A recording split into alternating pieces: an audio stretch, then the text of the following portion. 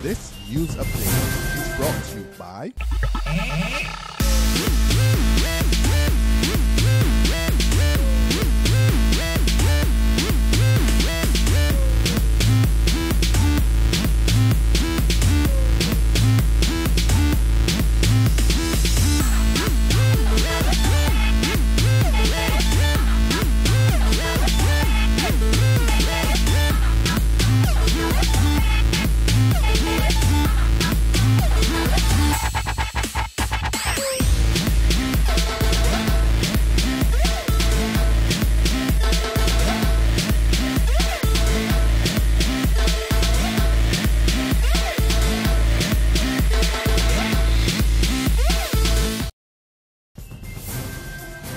This is the 6 p.m. Barbados Today update for Monday, September 29th, 2014. I'm Carol Williams. Good evening.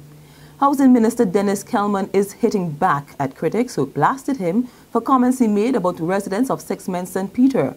Earlier this month, Kellman described the residents who were complaining about expansion work at Port Ferdinand Marina as squatters. But with statistics in hand from a 2013 Auditor General report on squatting, the minister sought to clarify his statements. He says here that evidence of squatting within Sixments Century dated back to the mid-1980s. Squatters now make up the majority of the community. That's the Auditor General, not Denis Kellman. But I want to say this, that anybody will have to be foolish to believe, and especially a person like myself, that had and got such a close connection with Sixments, that all the people in Sixments can be described as squatters. Let me say this, there are three types of people: squatters, tenants, and owners. Unfortunately, in Sixments, as I speak, Sixments as you know it, there will be two.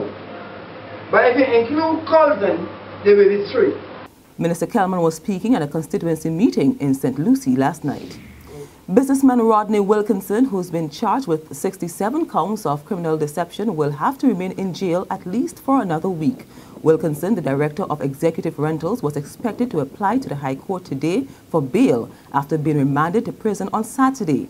However, his attorney, Marlon Gordon, told Barbados Today this afternoon his client could not get on the list today and will have to apply again next Tuesday.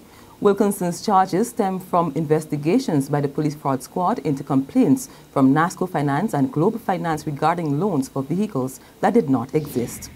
Outgoing Fire Chief Wilfred Marshall calls on servicemen and women to maintain the passion for fire safety.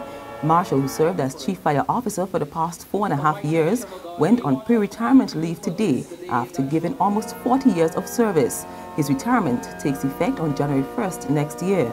He says the department has delivered top-notch service to the public over the years, a duty he told officers during the 59th anniversary service at the Calvary Moravian Church that he expected to continue. What I promised when I took up office is that whatever the call is from the people out there, that this fire service has to be able to respond and respond positively. And I'm happy that I'm leaving the department today that is ready and willing to respond to any call that comes into us, and I'm very proud of that. The benefits enjoyed by all judges in Barbados since 1995 have in large measure been attributed to the leadership and efforts of the late Chief Justice Sir Denis Williams. That's the position of retired Chief Justice and immediate successor to Sir Denis, Sir David Simmons.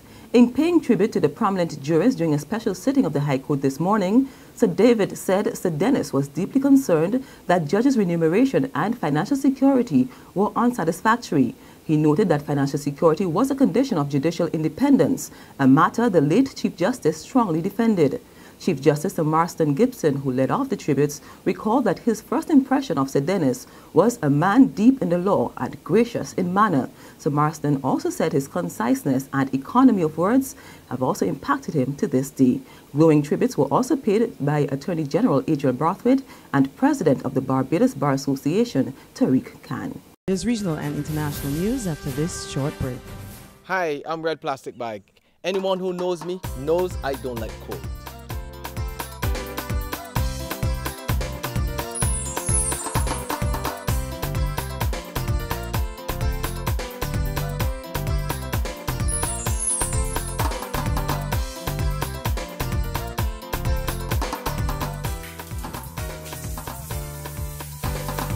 Sunshine reigns in my country. I love it. Get your sun power. Over now to Cuba, the government there has put a ban on colognes honoring two leftist icons, Ernesto Che Guevara and late Venezuelan President Hugo Chavez. The government has also served notice that it will take disciplinary action against the pharmaceutical company which produced the perfumes. Many have described the products as disrespectful, saying that those symbols are and will always be sacred. Further afield, thousands of pro-democracy protesters shut down the streets of Hong Kong today. The demonstrators, a mixture of students and supporters of the Occupy Central pro-democracy movement, are angry at Beijing's plan to vet candidates for Hong Kong's 2017 leadership elections. It's extremely chaotic at the moment in the streets around the main government complex. I can tell you that the main thoroughfare in the center of town called Connaught Road has been blocked for several hours now, for several kilometers in each direction. And it appears that despite the tear gas and pepper spray that's being fired, the crowds don't appear to be dispersing. They've moved to an area, they've moved into a park adjacent to the government complex called SMA. And from what I can see, the crowds look just as big as they had before. And that BBC report brings us to the end of our 6 p.m. Barbados Today update.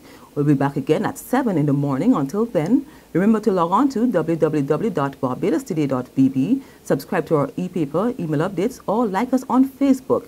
You can also catch us on Izumi Media in bus terminals or Screenplay at supermarkets and gas stations near you for the latest news and sports. I'm Carol Williams.